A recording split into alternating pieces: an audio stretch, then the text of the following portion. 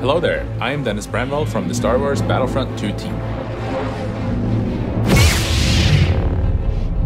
At last.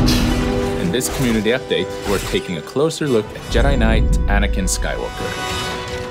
We're also giving you some news on clone trooper appearances available in our latest update.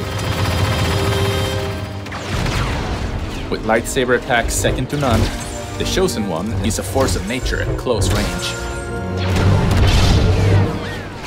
His attacking dominance with a lightsaber is demonstrated even more when using his guard breaking and high damage ability called Passionate Strike. While preparing to deliver his heroic impact, Anakin is able to absorb a lot more damage. In fact, any incoming attacks will make this ability even stronger while it's being built up. When released, Anakin will send all surrounding opponents flying with a 360-degree force push. Using the ability Pull Dominance, Anakin pulls his enemies in front of him, leaving the targets vulnerable for follow-up attacks. Anakin is ready to unleash his raw power on the battlefront through his fourth and unique ability, Retribution.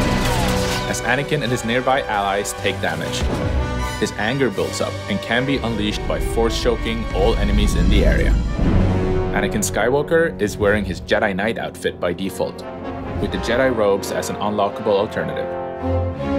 Also, 2 additional Clone Trooper Legions will be available to unlock in this update. The 501st Legion, led by Anakin himself during the Clone Wars, and the Coruscant Guard, who served as peacekeepers on the capital planet of the Galactic Republic. We're adding some additional updates to the Clone Army as well, including some fixes to current Legion appearances and the opportunity to play as armored officers. See you on the battlefront, and may the Force be with you.